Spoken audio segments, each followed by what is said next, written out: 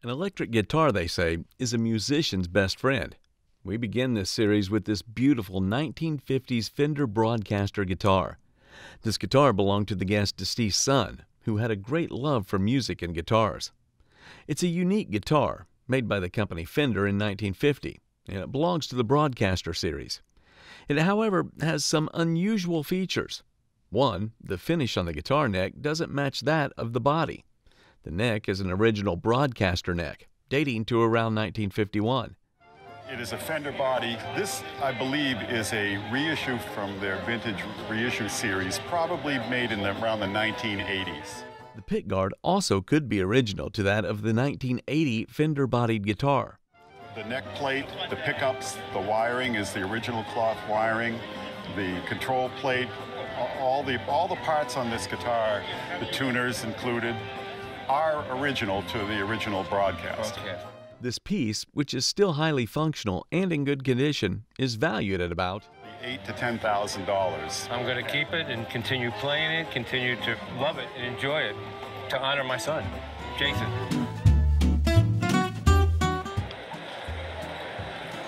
Are you serious? I'm serious. Oh my. Another Fender Stratocaster makes the list. This time, it's a 1962 left-handed Fender Stratocaster. This guitar belonged to the guest father, who received it as an 11th birthday gift from his father. As earlier said, this is a Fender Stratocaster, made in 1962. The guitar was very popular at that time. All the great rock bands of the time, the Ventures, the Beach Boys, they all used this guitar. This is unique. It's a left-handed model. Also, it has a special fingerboard, known as the slab fingerboard. Later in the year, they changed to a different style of fingerboard. The serial number shows the year the instrument was made. All the white is still in good condition. Overall, the guitar is in very decent condition. Instruments are highly desirable today because the way they play, the history behind them. Being a left-handed model, it makes it a little bit harder to sell because there's fewer people out there buying them as opposed to the standard right-handed model. It's valued at about $55,000. Are you serious? I'm serious. Oh my. Oh my gosh. Okay. My husband will be very happy. Next is this lovely guitar which brings back fond memories. It belonged to the guest father-in-law who was in a cowboy band in the 50s.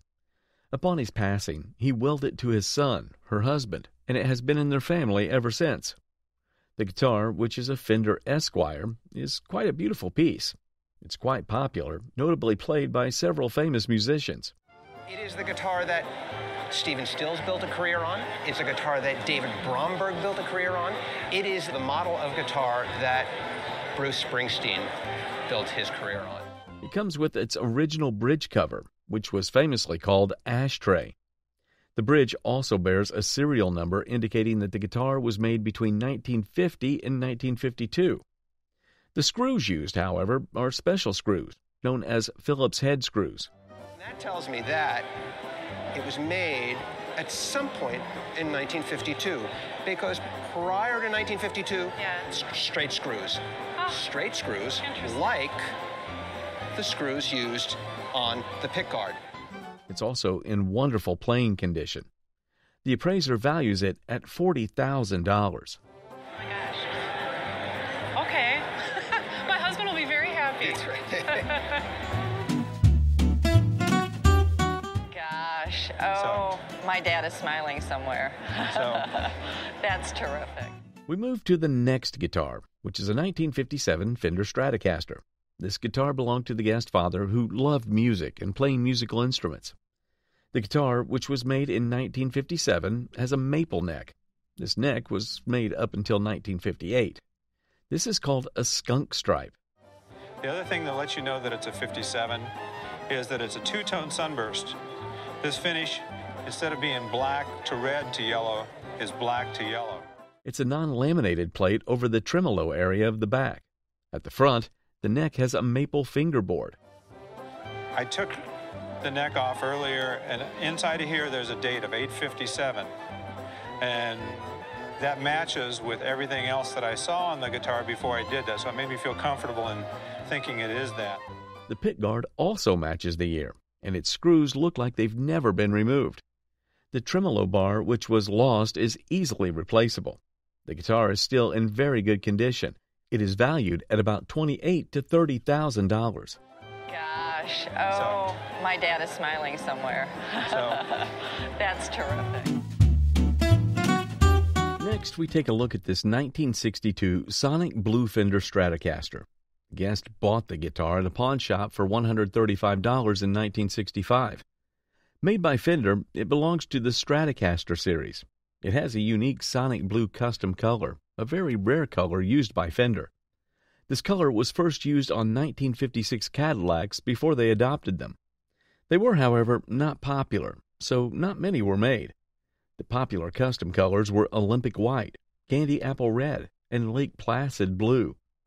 And what has really sent these kind of into the stratosphere is the fact that John Lennon and George Harrison had a pair of them.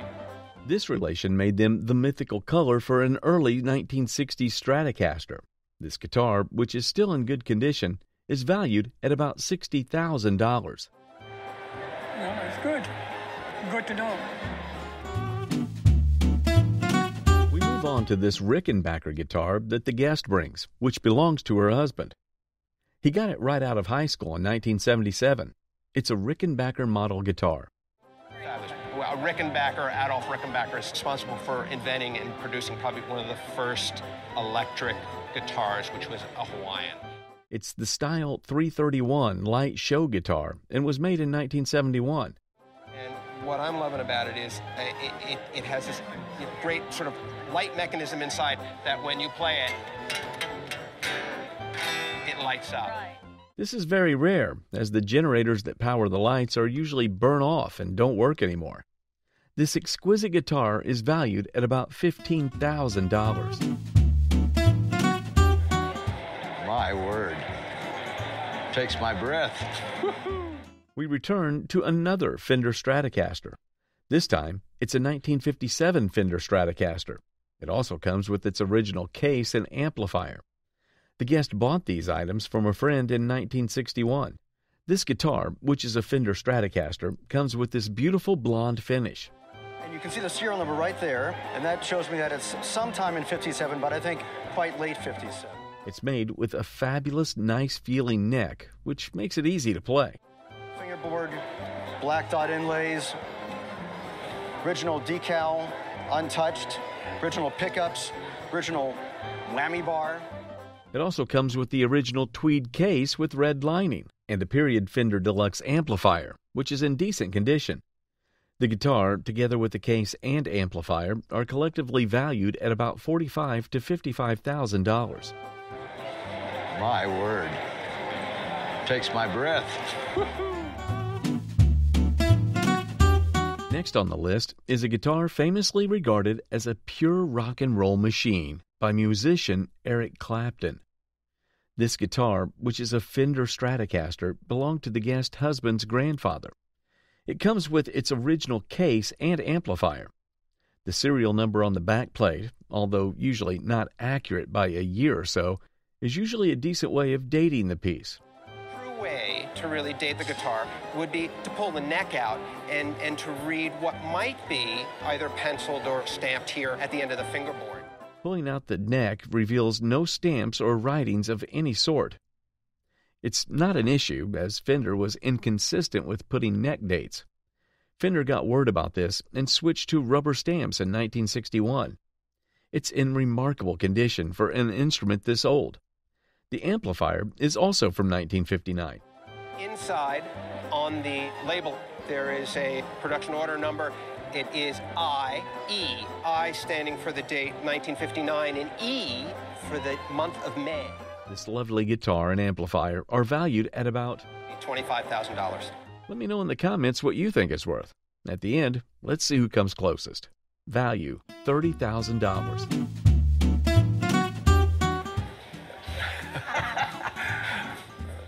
We take a break from Fender guitars, and we look at this lovely 1964 Gibson ES 335 guitar. This guitar belongs to the guest who traded his 1939 Chevrolet for it in 1971. Made by Gibson, this guitar has a maple body with a rosewood fingerboard. The guitar has a maple body with a rosewood fingerboard.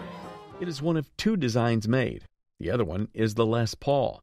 It's a combination of the solid body and the hollow body, which gave it kind of the best of both worlds, and it was able to eliminate the feedback you often got from the hollow body guitars. It came out in 1958 and went through other variations, having different pickups on it. It had what was called PAF pickups, and they discontinued those in 1962 and went with these. This model guitar was used by a lot of famous artists, such as Chuck Berry, B.B. King, Keith Richards, and Eric Clapton. The guitar came in different color variations, this being the regular sunburst. This iconic guitar is valued at about $12,000 to $12,500.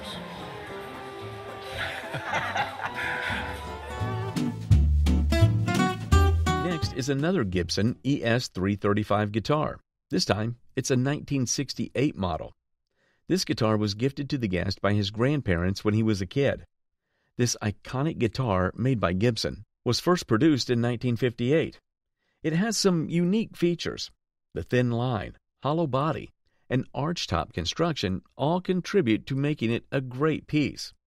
And the biggest thing about it is it was the first guitar with humbucker pickups in it and the thin line body. It also has a trapeze tailpiece instead of a stop tailpiece seen in other guitars at the time. It's nice an example as you will find. It's just spotless. It is valued at about $7,500 to $8,000. Wow. We now look at this beautiful 1940 Gibson L7 guitar. This guest traded $800 worth of dill pipe for this guitar when his daughter needed it for guitar lessons. This guitar, which is an original Gibson guitar, has a lovely tweed case with stripes on it. It's valued at about $3,500 to $4,500. Gosh, that's good. Let's see if we can top the previous item. This guest brings a guitar he got from his brother to the show. The guitar, which was made by the company Fender, belongs to their Telecaster series. After the introduction of the series in 1952, they became very popular among country western musicians and also rock and blues artists. This has always been the main guitar of people like Bruce Springsteen and a lot of stars. It's still in its original condition, untouched and unaltered. The body is finished with a special finish called the butterscotch finish. And it's a kind of a transparent varnish over ash wood. And the beauty of this guitar is that it's never been repainted. It's just like any other antique. The first thing we look at is the finish and the surface. Never been altered. It's got a beautiful patina. It has some playwear on the neck where fingers have worn through the varnish. The Fender insignia is also present. Moving down, we come to the pick guard, which is made of a single layer of black plastic. Taking off the pickup cover reveals clues about the guitar's age. We've got a pickup where the pole pieces are just even with the top of the pickup itself. They don't protrude at all. We've got bridge pieces that are solid brass. All these together with the serial number present indicated that it was made around 1953.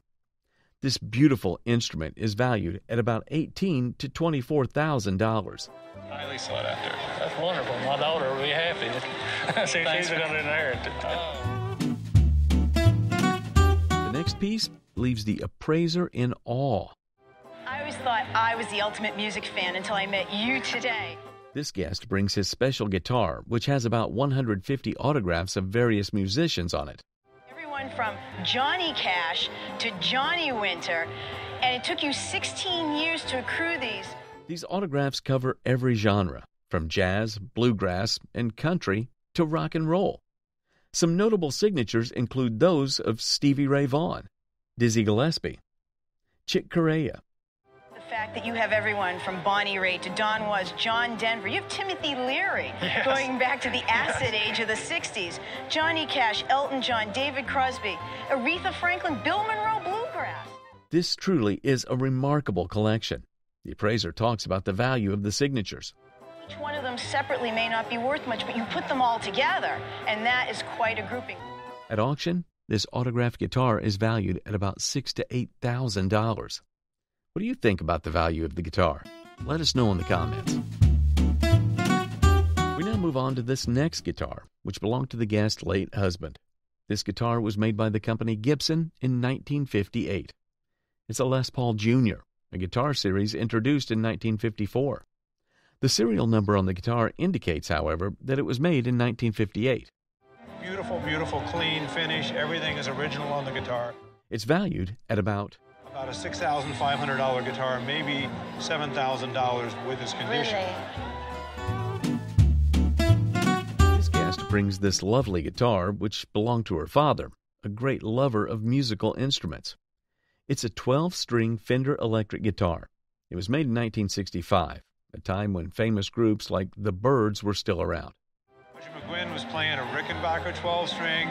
Gibson made a 335 12-string, and Fender said, we need to enter that market. So between 1965 and 1969, they made a 12-string. One unique feature of this guitar is its custom red color. Most of these guitars were in a sunburst finish. It's also called a 12-string hockey stick because of the shape of the peg head. Desirable guitar for two reasons. One is they sound great. Two is the necks are very stable and they're very playable. In this condition, with its custom color, it's valued at about $5,500 to $6,000. The guitar so priceless to the guest that he went to remarkable lengths to get it back when it was stolen. The guitar was purchased in 1964 with the sum of $300. The 1964 Jazzmaster, which was made by the company Fender, has a matching body and headstock. Earlier custom color Fenders would just have the custom color on the body, but the headstock would be the blonde maple. Despite the chips on its body, the guitar is in pretty good shape. Together with the amplifiers, the appraiser values it at about combination up to 10 grand for the two of them, or get fairly close. So far, this has been my favorite guitar. Which has been yours? Let us know in the comments. Oh my goodness. Oh my goodness. That is unbelievable. Next on this list is this lovely Gibson guitar. It belongs to the guest whose mother bought it for her back in 1954 when he was 16 years old. She paid $225 for it. Well, this would be the perfect guitar for Western swing, or jazz. It's a 1954 Gibson ES-175. This guitar model was one of Gibson's early attempts to make electric guitars. They really wanted to compete with Fender, who was nipping at their heels. They put a cutaway on it so you could play further down the neck. Right. They put the electric pickup in it. It's very much like a traditional archtop jazz guitar that Gibson made in 1929. It has what is called a P90 pickup, although this pickup has since been changed to a humbucker pickup. Many players still prefer it. The guitar plays beautifully and also has a very desirable, unique sound. The thing that really impressed me about this guitar, besides the fact that it is a very significant guitar in the history of guitars, is the condition. It just glows in the dark, so you took absolutely great care of it. It's valued at about $5,500. Oh my goodness. Oh my goodness. That is unbelievable. This next guitar belonged to the guest uncle, and when he passed, he and his brothers inherited it. It's a Fender Telecaster, and is commonly called Blackguard Tellies because they were made with black pick guards during their first production years. The piece dates to 1953. During late 1954, they changed to a white pick guard. The serial number is under the bridge cover, and it shows the year the guitar was made. It's extremely rare to see this guitar with its original hardshell case still in good condition. This is just pressed fiberboard, and if it gets any humidity at all, it just starts to fall apart. Also accompanying the guitar is the Fender Deluxe amplifier, which dates to the same time the guitar was produced. The guitar, case, and amplifier are valued at about, even if it didn't have its original case or amplifier, would probably have a retail value in a specialty shop of $25,000. The case alone is worth $2,500 because they almost never survive. The amplifier, if being sold separately, is probably in that $2,500 range in today's market. I would have never. It's definitely going to move out of the closet somewhere a little bit more important now. Wow, I had no idea. Next up is this 1955 Gibson Les Paul Special Guitar and Case. The guitar belonged to the guest's grandfather. He purchased it in 1955 for about $225. It's a Gibson Les Paul Special. It's one of the two configurations made for this guitar. It's a single cutaway. The other is a double cutaway. I've always thought that the single cutaway was a more attractive guitar. The finish is a TV yellow finish. It was made specifically in this color to look good on camera. Everything on the guitar is original. Like I say, it's had some wear. The tailpiece is original. It's been broken, but it hasn't fallen apart. There's also some rust and corrosion over the guitar. The guitar and case are collectively valued at about between $10,000 and $12,000 in a retail environment. Wow, I had no idea. The guest brings this lovely Fender guitar and case which belonged to his father. His father was a musician and also a Fender dealer, selling Fender equipment out of his home. This is a Fender Telecaster. It is dated 1957. It has an ash body with blonde finish, maple neck, maple fingerboard, and two pickups. It is the cleanest Fender Telecaster of this period I have ever seen, ever. It's in very good condition, almost near mint. There's a bit of wear on the lacquer of the fingerboard. All the leather is intact. The strap is the original Fender strap, and it's supple. They're usually all cracked up. At the back, we see the serial number, which affords the dating of the guitar. The appraiser values it at about $25,000. Yeah, I'd be surprised. Really. Making a new entry on the list is a Gretsch guitar. This guitar belonged to the guest's father, who bought it at a shop in Greensboro, North Carolina, back in 1956. The guitar, which is a 1956 Gretsch 6120 guitar, was made by the American company Gretsch. Gretsch was always known for making fancy guitars, visually flashy guitars. It has an orange finish. One name that has put the Gretsch guitars on the map is Chet Atkins, as he was a great endorser of the brand.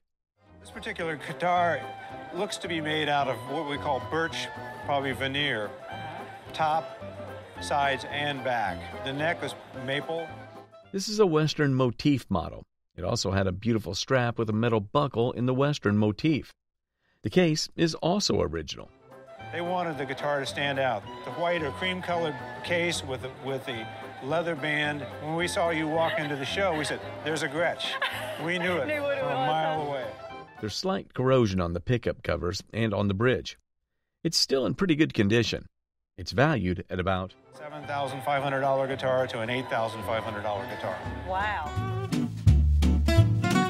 We now look at this 1959 Gibson guitar. This piece belonged to the guest's husband's great-uncle. It's an ES 330 guitar made by Gibson. The guitar model was made between 1959 and 1972. The great thing about this guitar is its first year of production. It's in 1959, and that's pretty coveted. The fingerboard is Brazilian rosewood, which is a Seitz material. This lovely instrument is valued at about $12,000 and $14,000. Goodness. Well, that'll definitely have to go on homeowners. Next up, we look at a couple of guitars from the Rickenbacker Company Private Museum in California. This piece, which is a banjo-looking type of guitar, was commonly known as the frying pan. Well, it might look like a banjo, but it's actually one of the first electric guitars, and also the first solid-body electric guitar. In 1931, Adolf Rickenbacker and George Beecham formed a partnership to build electric guitars exclusively. It has an exquisite working mechanism. This 1931 prototype was made of wood, while the production model was made of cast aluminum, earning the nickname the frying pan. It's a Hawaiian guitar. Most of the early Rickenbacker electric guitars were used for playing Hawaiian music. They're called lap steels because they're played with a steel bar. As far as we know, they probably made at least 1,000 of them. This is a 12-string guitar. In 1964, an early version of this guitar was given to George Harrison shortly before the Beatles recorded the song A Hard Day's Night. After this, the list of guitarists influenced by Harrison's use of the guitar increased massively. This is a 1965 Rickenbacker 3612. It is virtually identical to the one Harrison used on the 1960 U.S. tour. The guitars are valued at... One in really good condition would sell from between $3,000 and $3,500. And if you wanted to have one of those, and I do, well, it's going to take more than $20,000 if you're buying one in a vintage guitar retail shop. Which of the two do you like best? Let us know in the comments. Next up, we look at these lovely Fender Telecaster guitars and the Beatles photograph this guest brings. As a musician, he belonged to a pretty decent band. In a group on the road, a guy came in when we were rehearsing one afternoon, and he said, I'm down on my luck, $50, you can have that guitar. So that's what I paid for it, and it's been mine ever since. This other one was bought at a music store for $250 in 1964. The photograph is an original photo that was taken on February 13, 1964. The Beatles visited a lounge where his band was playing. They performed some tribute songs to the Beatles, and the group loved it. These guitars are quite special. Guitar collectors love the story. They're oftentimes buying the whole package of where the guitar has been, where the owner of the guitar has been. Wow. So the photo adds more than that to the value of the guitars. This is a mahogany body Telecaster from 1964. The wood and the finish are quite rare, as most of the guitars had an alder body. It also comes with its original case. Now this one, even though it doesn't look as good, is worth almost twice that because it's a Telecaster custom. It has binding around the edge. The standard Telecaster is just the bare edges of the wood body. These guitars and photographs are valued at... And they didn't really want me to play it on stage. I bought this in 1964 from a local music store. That guitar in a specialty shop or at auction would probably sell for $11,000. Wow.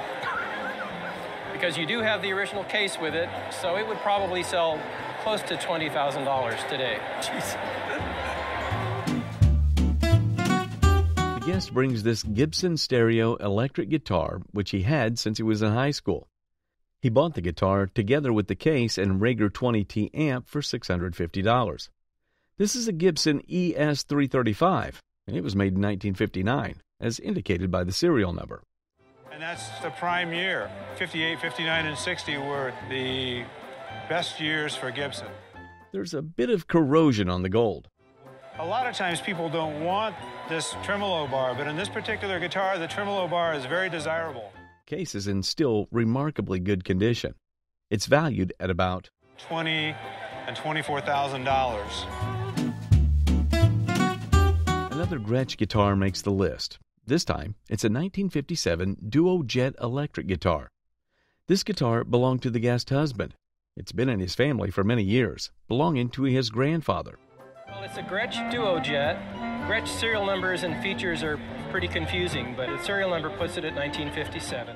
The Duo Jet was Gretsch's competitor to the Gibson Les Paul. It's been modified, as this Bigsby tailpiece was later added. It's in pretty good shape, with some decent, honest wear on it. In this condition, it's valued at about $3,500, just under $4,000. Okay. Next on the list is another Gibson guitar.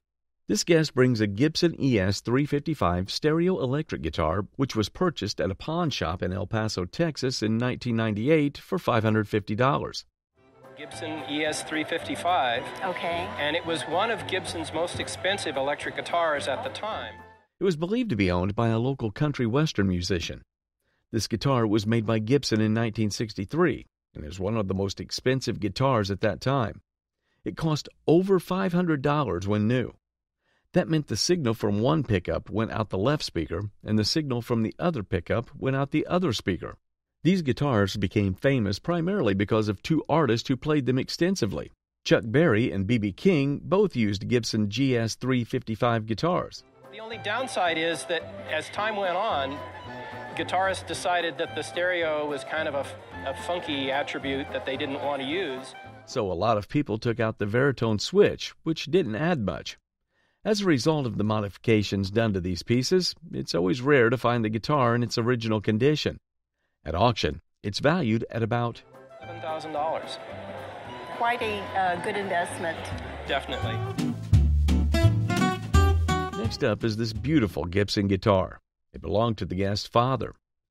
This is a 1952 Gibson ES-295 electric guitar. Together with the case, it's valued at around $300 at that time. It was intended to be a stage guitar with a gleaming gold lacquer finish and floral pickguard design. It definitely was a fashion statement from the beginning. You may have heard of Les Paul and Mary Ford.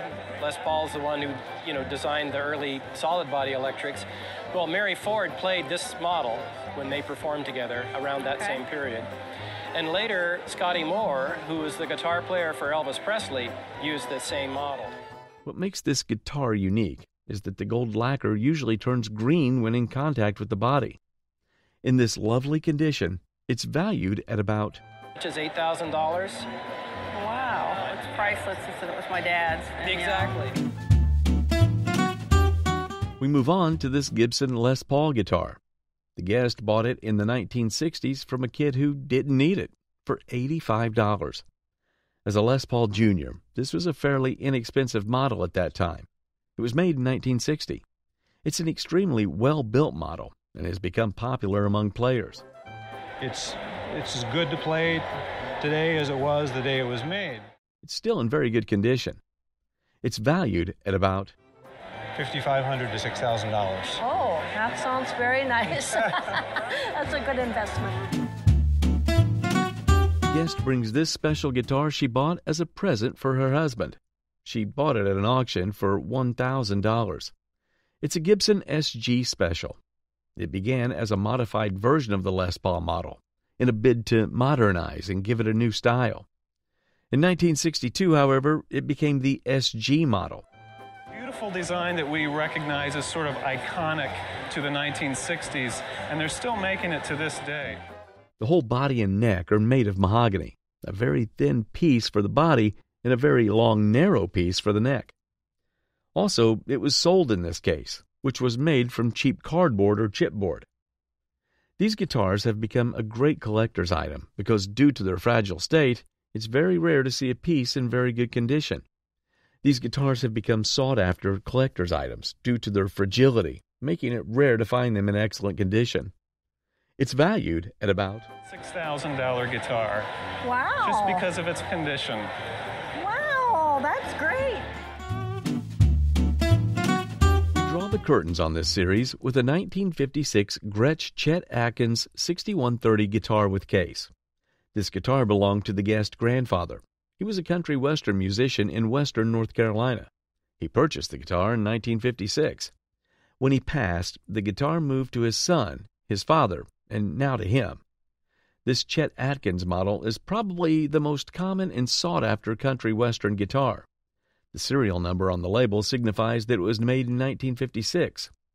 The original warranty certificate and card are also available and dated. The guitar has the typical western orange finish. It's got looks like the cattle brand G logo here, branded in the top. It's got a western motif Chet Atkins right there. It looks like a signpost from your dude ranch. The inlays are plain period inlays. It also has two D-Armond pickups and a Bigsby vibrato tailpiece. And everything about this guitar is original, and I think it's the nicest 6120 I've ever seen. Wow, thank you. It's got all the wonderful things that the electric guitar collectors call case candy. It still has the original strap and white case. In this pretty good condition, it's valued at about $12,000 to $15,000. That's incredible. My dad would be over the moon. Now we're done. Let's see which was your favorite piece, which one had you surprised about its worth, and which you feel shouldn't be on this list.